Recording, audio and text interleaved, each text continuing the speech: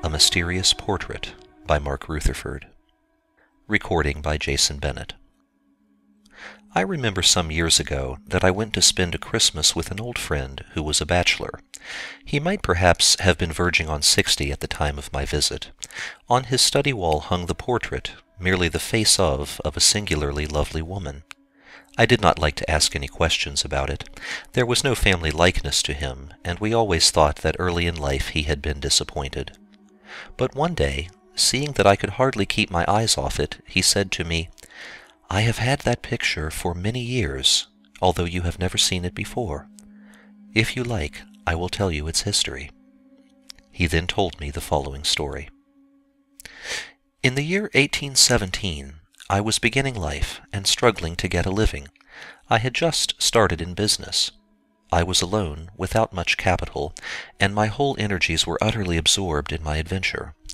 In those days, the master, instead of employing a commercial traveler, often used to travel himself, and one evening I had to start for the north to see some customers.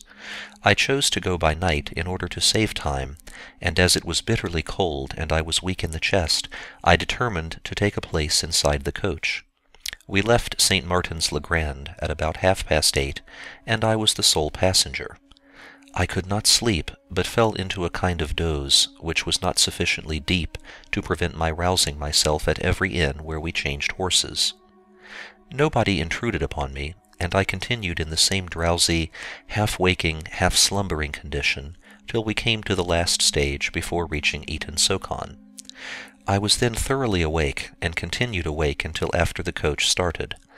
But presently I fell sound asleep for perhaps half an hour, and woke suddenly. To my great surprise, I found a lady with me. How she came there I could not conjecture. I was positive that she did not get in when the coach last stopped. She sat at the opposite corner, so that I could see her well, and a more exquisite face I thought I had never beheld. It was not quite English, rather pale, earnest, and abstracted, and with a certain intentness about the eyes which denoted a mind accustomed to dwell upon ideal objects. I was not particularly shy with women, and perhaps if she had been any ordinary pretty girl I might have struck up a conversation with her. But I was dumb, for I hardly dared to intrude. It would have been necessary to begin by some commonplaces, and somehow my lips refused the utterance of commonplaces. Nor was this strange. If I had happened to find myself opposite the great Lord Byron in a coach, I certainly should not have thrust myself upon him, and how should I dare to thrust myself upon a person who seemed as great and grand as she, although I did not know her name? So I remained perfectly still, only venturing by the light of the moon to watch her through my half-shut eyes. Just before we got to Eton, although I was never more thoroughly or even excitedly awake in my life, I must have lost consciousness for a minute. I came to myself when the coach was pulling up at an inn. I looked round instantly, and my companion was gone. I jumped out on pretense of getting something to eat and drink, and hastily asked the guard where the lady who had just got out was put into the coach. He said they had never stopped since they had last changed horses, and that I must have been dreaming. He knew nothing about the lady, and he looked at me suspiciously, as if he thought I was drunk. I, for my part, was perfectly confident that I had not been deluded by an apparition of my own brain. I had never suffered from ghost-like visitations of any kind, and my thoughts, owing to my preoccupation with business, had not run upon women in any way whatever. More convincing still, I had noticed that the lady wore a light blue neckerchief, and when I went back into the coach I found that she had left it behind her. I took it up, and I have it to this day. You may imagine how my mind dwelt upon that night. I got to Newcastle, did what I had to do, came back again, and made a point this time of sleeping at Eton-so-Con in order to make inquiries. Everybody recollected the arrival of the dawn coach by which I travelled, and everybody was perfectly sure that no lady was in it. I produced the scarf, and asked whether anybody who lived near had been observed to wear it. Eton is a little village, and all the people in it were as well known as if they belonged to one family, but nobody recognized it. It was certainly not English. I thought about the affair for months, partly because I was smitten with my visitor, and partly because I was half afraid my brain had been a little upset by worry. However, in time, the impression faded. Meanwhile, I began to get on in the world, and after some 3 or 4 years my intense application was rewarded by riches. In 7 or 8 years I had become wealthy, and I began to think about settling myself in life. I had made the acquaintance of influential people in London, and more particularly of a certain baronet whom I had met in France while taking a holiday. Although I was in business, I came of good family, and our acquaintance grew into something more. He had 2 or 3 daughters, to each of whom he was able to give a good marriage portion, and I became engaged to one of them. I don't know that there was much enthusiasm about our courtship. She was a very pleasant, good-looking girl, and although I can acquit myself of all mercenary motives in proposing to her, I cannot say that the highest motives were operative. I was as thousands of others are. I had got weary of loneliness. I wanted a home. I cast about me to see who amongst all the women I knew would best make me a wife. I selected this one, and perhaps the thought of her money may have been a trifle determinatory. I was not overmastered by a passion which I could not resist, nor was I coldly indifferent. If I had married her, we should probably have lived a life of customary married comfort, and even of happiness, the same level, and perhaps slightly grey life which is lived by the ordinary English husband and wife. Things had gone so far that it was settled we were to be married in the spring of 1826, and I had begun to look out for a house, and make purchases in anticipation of housekeeping. In 1825 I had to go to Bristol. I shall never forget to the day of my death one morning in that city. I had had my breakfast, and was going out to see the head of one of the largest firms in the city, with whom I had an appointment. I met him in the street, and I noted before he spoke that there was something the matter. I soon found out what it was. The panic of 1825 had begun. 3 great houses in London had failed, and brought him down. He was a ruined man, and so was I. I managed to stagger back to the hotel, and found letters there confirming all he had said. For some 2 or 3 days I was utterly prostrate, and could not summon sufficient strength to leave Bristol. One of the first things I did when I came to myself was to write to the baronet, telling him what had happened, that I was altogether penniless, and that in honour felt bound to release his daughter from her engagement.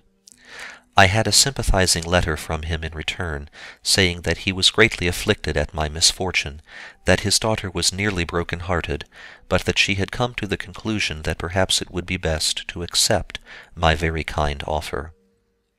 Much as she loved me, she felt that her health was far from strong, and although he had always meant to endow her generously on her marriage, her fortune alone would not enable her to procure those luxuries which, for her delicate constitution, alas, were necessaries. But the main reason with her was that she was sure that, with my independence, I should be unhappy if I felt that my wife's property was my support. His letter was long, but although much wrapped up, this was the gist of it. I went back to London, sold every stick I had, and tried to get a situation as a clerk in some house, doing the business in which I had been engaged. I failed, for the distress was great, and I was reduced nearly to my last sovereign when I determined to go down to Newcastle and try the friend there whom I had not seen since 1817. It was once more winter, and although I was so poor, I was obliged to ride inside the coach again, for I was much troubled with my ancient enemy, the weakness in the chest. The incidents of my former visit I had nearly forgotten till we came near to Eton-so-Con, and then they returned to me. But now it was a dull January day, with a bitter thaw, and my fellow passengers were a Lincolnshire squire, with his red-faced wife, who never spoke a syllable to me, and by reason of their isolation seemed to make the thaw all the more bitter, the fen levels all the more dismally flat, and the sky all the more leaden. At last we came to Newcastle. During the latter part of the journey I was alone, my Lincolnshire squire and his lady having left me on the road. It was about 7 o'clock in the evening when we arrived, a miserable night, with the snow just melting underfoot, and the town was wrapped in smoke and fog. I was so depressed that I hardly cared what became of me, and when I stepped out of the coach, wished that I had been content to lie down and die in London. I could not put up at the coaching hotel, as it was too expensive, but walked on to one which was cheaper. I almost lost my way, and had wandered down a narrow street, which at every step became more and more squalid, and at last ended opposite a factory gate. Hard by was a wretched marine store shop, in the window of which were old iron, old teapots, a few old Bibles, and other miscellaneous effects. I stepped in to ask for directions to the cross quay. Coming out, whom should I see crossing the road as if to meet me, but the very lady who rode with me in the coach to Eton some 9 years ago. There was no mistaking her. She seemed scarcely a day older. The face was as lovely and as inspired as ever. I was almost beside myself. I leaned against the railing of the shop, and the light from the window shone full on her. She came straight towards me on to the pavement, looked at me, and turned up the street. I followed her till we got to the end, determined not to lose sight of her, and we reached an open, broad thoroughfare. She stopped at a bookseller's and went in. I was not more than 2 minutes after her, but when I entered she was not there. A shopman was at the counter, and I asked him whether a lady, my sister, had not just left the shop. No lady, he said, had been there for half an hour. I went back to the marine store shop. The footsteps were still there which I saw her make as she crossed. I knelt down, tracing them with my fingers to make sure I was not deceived by my eyes, and was more than ever confounded. At last I got to my inn, and went to bed, a prey to the strangest thoughts. In the morning I was a little better. The stagnant blood had been stirred by the encounter of the night before, and though I was much agitated and uncertain whether my brain was actually sound or not, I was sufficiently self-possessed and sensible to call upon my friend and explain my errand. He did what he could to help me, and I became his clerk in Newcastle. For a time I was completely broken, but gradually I began to recover my health and spirits a little. I had little or no responsibility, and nothing to absorb me after office hours. As a relief and an occupation, I tried to take up with a science, and chose geology.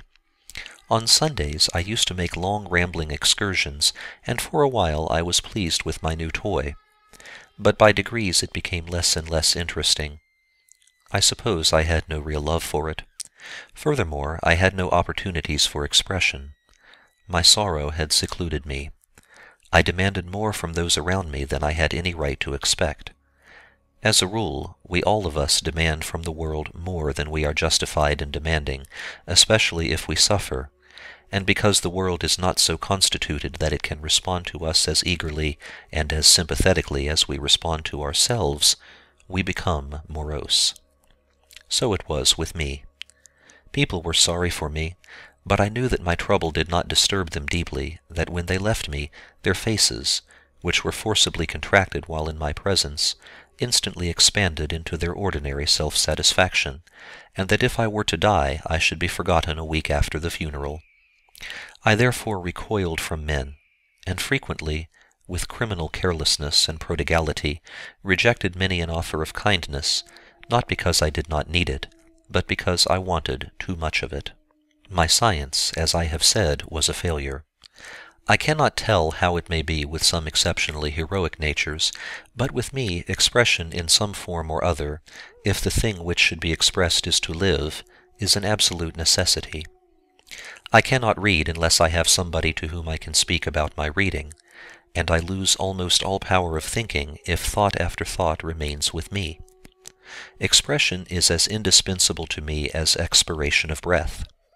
Inspiration of the air is a necessity, but continued inspiration of air without expiration of the same is an impossibility. The geology was neglected, and at first I thought it was because it was geology, and I tried something else. For some months I fancied I had found a solace in chemistry. With my savings I purchased some apparatus and began to be proficient. But the charm faded from this also.